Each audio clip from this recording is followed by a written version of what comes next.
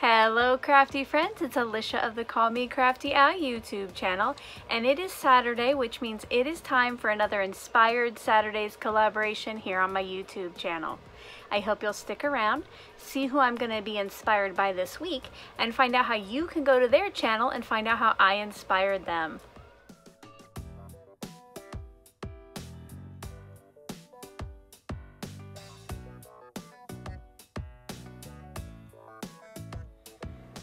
Thank you so much for stopping by. If this is your first time to my channel, I hope that by the end of this video, you'll be inspired to click on that subscribe button below and ring that bell for notifications. If you're already a subscriber and regular viewer, welcome back. I'm so glad that you're here again. It is Saturday, which means it is time for another Inspired Saturdays collab here on my channel. If you're new to Inspired Saturdays, I'll tell you a little bit about it before we get started. I like to stop by most Saturdays and team up with another crafty YouTuber. We each create a video where we make a new project that is in some way based upon a project by the other collaborator. One of the fun things about this collaboration is that whatever we take as inspiration is a complete surprise to the other person. For today, I am collaborating with Debbie of Project39 mini albums. If you're not already subscribed to her, her channel is linked below. She creates fabulous mini albums, and I hope that you'll go check out some of her other videos once you check out her video for today. Well, if you know me, you know I'm not really a mini album maker. I'm more of a card maker. So I will be taking inspiration from a video that she shared recently. In this video, she gave us a look at some mini albums she created using cut-aparts from Disney-themed collections. Well, I have had this Disney-themed paper and this Disney-themed die and stamp set that I haven't created with yet, so I thought this would be the perfect opportunity. I will also be using the latest sheetload of cards, the September 2020, which is a special Slimline edition. Now don't forget, when you're done with my video today, I have Debbie's video linked in the top of the description box below, so make sure to go see how I inspired her.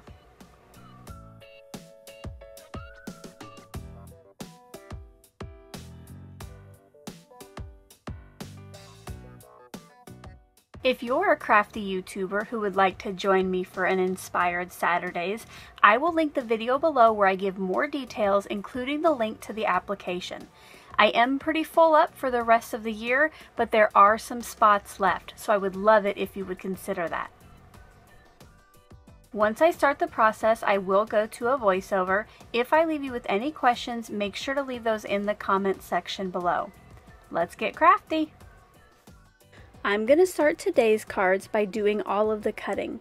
The first thing I do is stack the two pattern paper pieces on top of each other, and I cut those per the instructions in the sheetload of cards printable. Because you can download the printable for free if you're a subscriber to my channel, I won't be going over a lot of the dimensions during this video. If you do want to find out how to download the printable, I will link the debut video in the description box below, and if you watch that, I will tell you how to download the file. Once I had the pattern paper cut, I brought in 6 pieces of white cardstock, and I cut these down so one piece would end up being my Slimline card base, and then the second piece would end up being where I stamp my sentiment and image later. And then finally for the cutting, I got out 2 pieces of coordinating red cardstock, and I cut these each into 6 pieces per the instructions on the printable.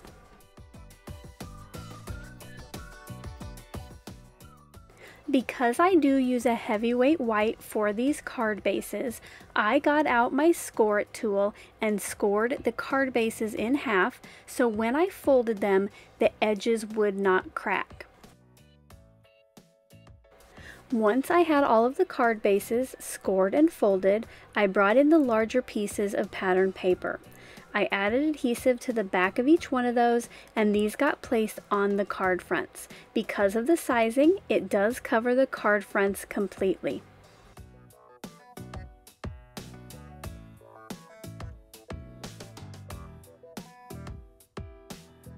Next, I got out my die and stamp set from Echo Park along with my MISTI.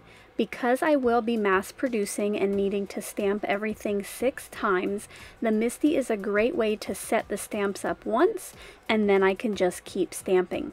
I chose the castle and the firework from the stamp set, and I got those placed on the little white piece of cardstock where I wanted them. The castle got inked up with a yellow and the firework got inked up with a red. Once I was happy with the placement, I then just stamped the remaining 5 pieces of white cardstock with the castle and the firework image. Once the little icons were all stamped, it was time to get my sentiment added. From the stamp set, I chose the one that reads, "Always believe something wonderful is about to happen." I thought that was the best sentiment from the set for a card front. Once again, I'll be using the MISTI so I can place my stamp once and then stamp all 6 pieces. This got inked up in Versafine Onyx black ink and then stamped onto my sentiment piece. I finished up all 6 of those before moving on.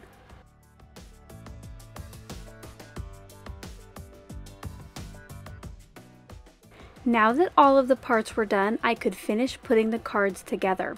I got out my red cardstock as well as the pattern pieces that I cut previously, and I added one of the pattern paper pieces to the bottom of my red mat and the sentiment piece to the top. You'll notice that there is a gap between these pieces, so that's why I have that little piece of red cardstock to cover that up.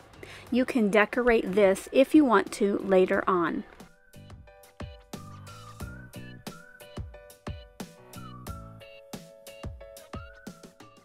Once all those pieces were ready, it was time to bring back in my card bases and get these added centered to the front of it. I had thought about doing some foam adhesive to add this layer, but I decided that I wanted to keep it nice and flat for mailing.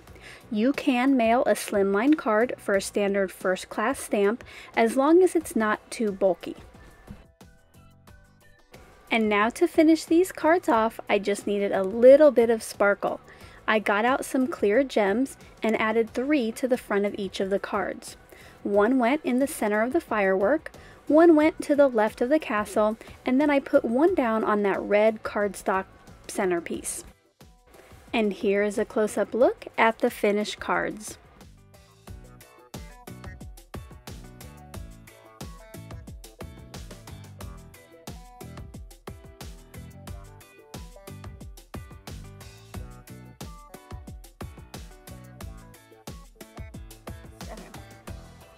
I hope you enjoyed seeing how I made today's cards. If you did, as always, I appreciate a thumbs up.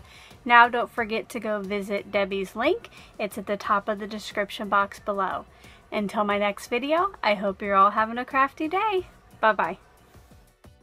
Thank you so much for taking the time to watch all the way to the end of the video.